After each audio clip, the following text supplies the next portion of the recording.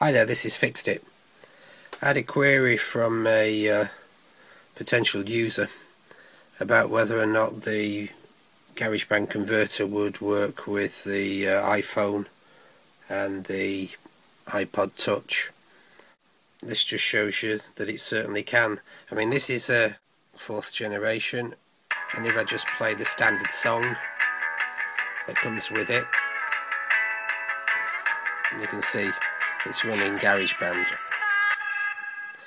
What I've done over on the Mac, I've created 2 export files, and if I go to the pull down menu and do My Songs and hit the plus button and then say iTunes, you'll see that we have 2 new songs here.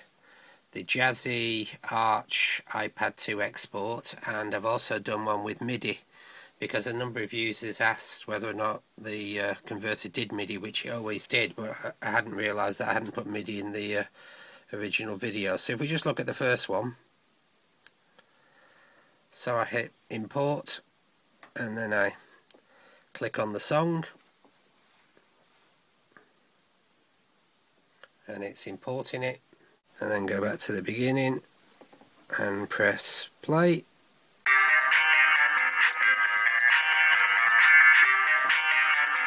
So that's the first song, that's the one without Midi. If I go back to the pull down menu, hit My Songs again,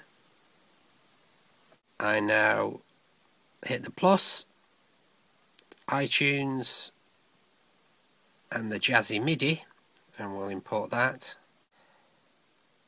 Select the song,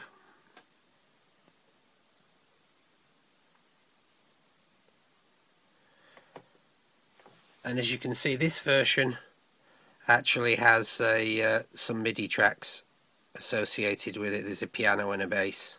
So it's come straight over onto the iPad Touch 4th generation, I should say, and over hit play.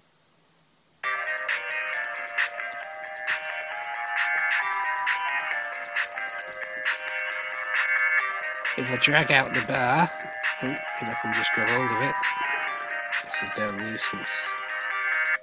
Okay, stop that, go back to the beginning. If I just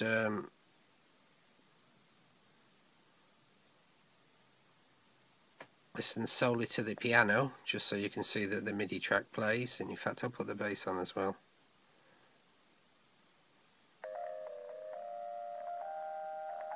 Unfortunately you can't hear the bass very well, hardly at all, because of course with that headphones on and on iPod Touch, the bass response is virtually 0, but it is there and it is actually working.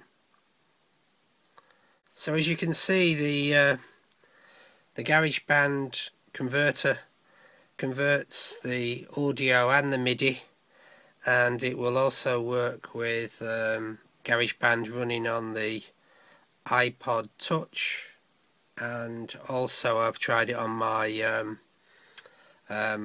iPhone 4 and it works perfectly on there too.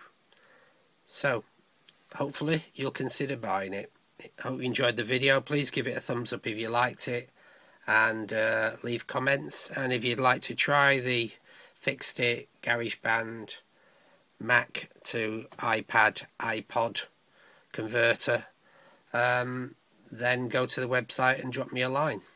Thanks very much. Bye.